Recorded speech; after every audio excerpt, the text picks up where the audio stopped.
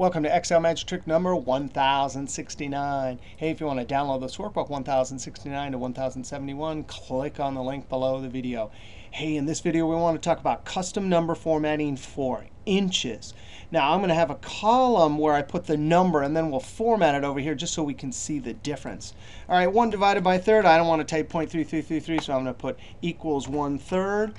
This cell, Control 1 to open up Format Cells, Number tab, and we want Custom. Now, this is fraction because we want 1/3, so I'm going to use fraction number formatting, question mark slash question mark. No, that's a forward slash, right? And those question marks mean I'm only showing a single digit in the numerator and denominator. But watch this. I'm going to use backslash. That backslash says whatever character comes next, please display it. And it only allows a single character. So there it is, double quote. We can see it up there. Click OK.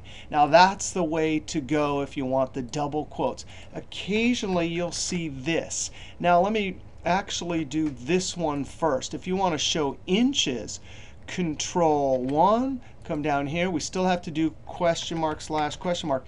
If you want to show text as a number formatting, you got to put it in double quotes. So I'm going to double quote space and then IN for inch. Anything you put in double quotes will show up as part of the number format. Inch is not in the cell. It's just the number, so you can use that on calculations. Now, just to show you that occasionally people won't use backslash double quote, even though that's the most efficient way. It's 2 clicks of your keypad, Control 1. Occasionally you'll see this, question mark slash question mark, double quote. Now if you put double quote, double quote, double quote, that means 3 double quotes. Notice we don't get anything. It's not understanding it. So you could trick it with an apostrophe, and then a double quote. All right, that's just to show you that you might see that. I put some spaces here. Those spaces aren't really there. It's double quote, single, single, double. Now, of course, we could do 2.5 as inches, right? And we're going to use Control 1, Custom. And then down here, 0.0. That 0.0 will show 1 decimal. And then forward slash double quote. There it is. Click OK. 3, I'm going to cheat and do 2 plus 1 divided by 3. That'll give me that. Lots of repeating 3s. Control 1.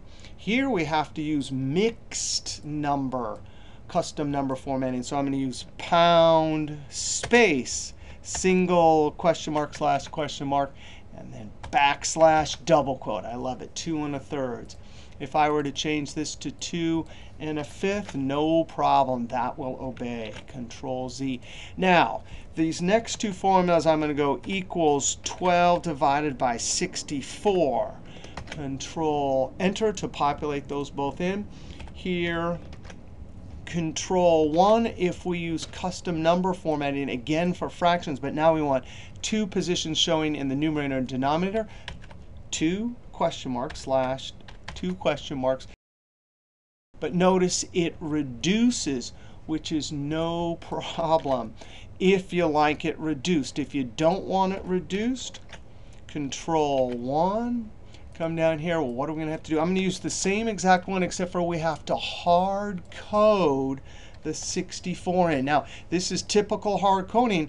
It is going to always show 64 in the denominator. So if you change this calculation, it'll show 64 no matter what, even if the displayed fraction is different than the underlying number.